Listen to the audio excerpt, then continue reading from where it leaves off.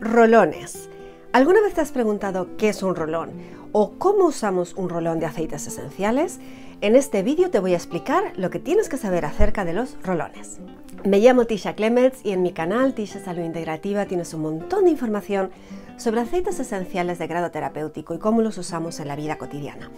Además de otros muchos vídeos de cómo tener una vida más equilibrada en la que te sientas más feliz y sano. Si es la primera vez que me visitas, te invito a suscribirte y darle a la campanita para no perderte ninguno de los vídeos que voy sacando mínimo una vez por semana. Empezaré por el principio. ¿Qué es un rolón?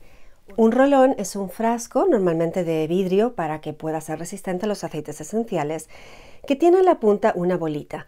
Y si está pensado para aceites esenciales, la bolita va a ser de un plástico resistente para que no te haga problemas con que el aceite esencial dañe el plástico. Algunas veces la bolita es de metal o incluso hay algunas bolitas que están hechas con gemas semipreciosas si quieres ponértelo en plan bien bonito. El frasco puede ser transparente, en cuyo caso tienes que tener cuidado de que el aceite esencial no esté al contacto con la luz, o en algunos otros casos los puedes conseguir con vidrios de colores. Si tú vas a hacer una mezcla propia con aceites esenciales, normalmente estás poniendo por lo menos la mitad del frasco de aceite portador, es decir, un aceite neutral como puede ser el aceite de coco fraccionado. El aceite de coco fraccionado, a diferencia del aceite de coco normal, está siempre líquido, independientemente de la temperatura ambiente y normalmente no enrancia, entonces es uno que te va a permitir que tu mezcla dure durante mucho tiempo. Otros aceites portadores que puedas utilizar, como pueda ser el de almendras, yoyoba, aceite de semilla de uva, muchas veces se vuelven rancios en poco tiempo y entonces no es agradable usar esa mezcla. Por eso recomendamos el aceite de coco fraccionado, pero puedes usar el aceite portador que prefieras. La cantidad de aceite de coco que vayas a utilizar dependerá de para qué quieres usar ese aceite y si lo van a usar niños y también, por supuesto, de la calidad del aceite. Yo trabajo con aceites esenciales de grado terapéutico y la marca doTERRA te indica si ese aceite se puede aplicar puro o no.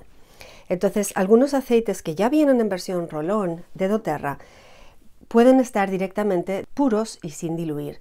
Ejemplo de esto, por ejemplo, es el Immortel, que es una mezcla para la belleza de la piel, de la cual aplicamos muy poca cantidad, específicamente en aquellos puntos donde tengas arruguitas, manchas en la piel o quieras potenciarlo.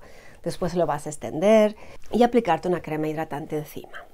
En otros casos, como por ejemplo la mezcla para la mujer, que nos ayuda a regularnos nuestros altibajos hormonales, esta la podemos aplicar como si fuera perfume detrás de las orejas, en los puntos de pulso, o en este caso podemos hacernos una pequeña línea en el bajo vientre. Este también viene sin diluir en aceite de coco. El tercero que puse aquí ayuda mucho cuando estamos con tensiones musculares o con molestias de la cabeza. Entonces, para esa clase de molestias delante del ordenador y demás, este alivia mucho. Otras mezclas que tiene doTERRA ya están prediluidas en aceite de coco, pensando en que se puedan aplicar puras en niños. Y por ejemplo tienes la gama Touch, que tiene 9 de los aceites básicos que ya vienen prediluidos en aceite de coco. Mínimo la mitad del frasco es aceite de coco y entonces la puedes aplicar en niños pequeños sin ningún problema. Luego tenemos también la gama específica para niños, que son 6 mezclas que tienen mucho aceite de coco, porque la idea es que el niño se la pueda aplicar liberalmente a partir de los 3-4 años de edad. Le puedes dar el frasco y que el niño lo esté aplicando sin ningún problema. Finalmente, otra categoría de aceites que ya vienen en rolón prediluidos son el de jazmín, el de rosa, el de neroli, el de magnolia, que son aceites muy costosos, poco abundantes en el mundo porque requieren una enorme cantidad de pétalos de flor para hacer ese aceite esencial. Y por un lado sería demasiado costoso venderlos puros y por el otro lado el aroma es que ni siquiera se percibe. Tengo en casa el aceite de jazmín, el aceite de rosa en frasco puro, pero el olor es tan fuerte que casi te cuesta reconocer esa flor. Si lo quieres usar de forma cómoda y desde luego disfrutar del aroma a nivel aromático, además de todas sus propiedades, el formato rolón te permite usarlo cómodamente como perfume, beneficiarte a nivel aromático, a nivel tópico, te sirve para la piel, ya está diluido en aceite de coco y es fácil de aplicar.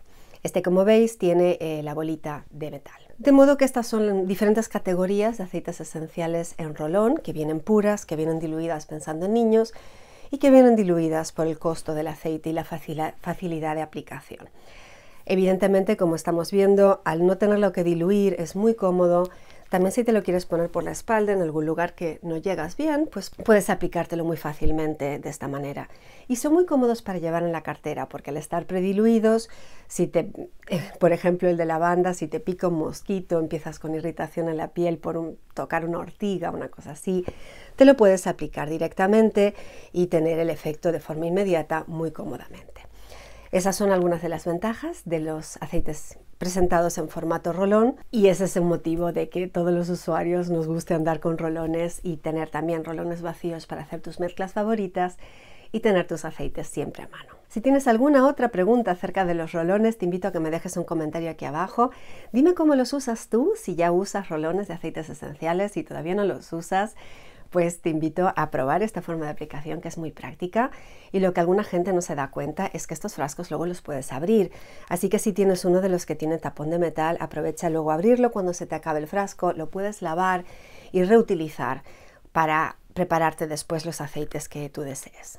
A fin de cuentas, reciclar es una cosa muy buena para el medio ambiente y para el bolsillo. Si este vídeo te ha gustado, te invito a que le des a que te gusta, suscríbete si todavía no lo has hecho. Y si quieres más información sobre aceites esenciales, te invito a visitar mi web, tishasaludintegrativa.com. Desde ahí puedes suscribirte a mis emails en los que envío información que no verás en las redes sociales, para tener una vez por semana una profundización sobre cómo mejorar tu vida con salud natural, con una vida en equilibrio en la que los aceites esenciales juegan un papel muy importante. Gracias por visitar mi canal y te espero en el próximo vídeo.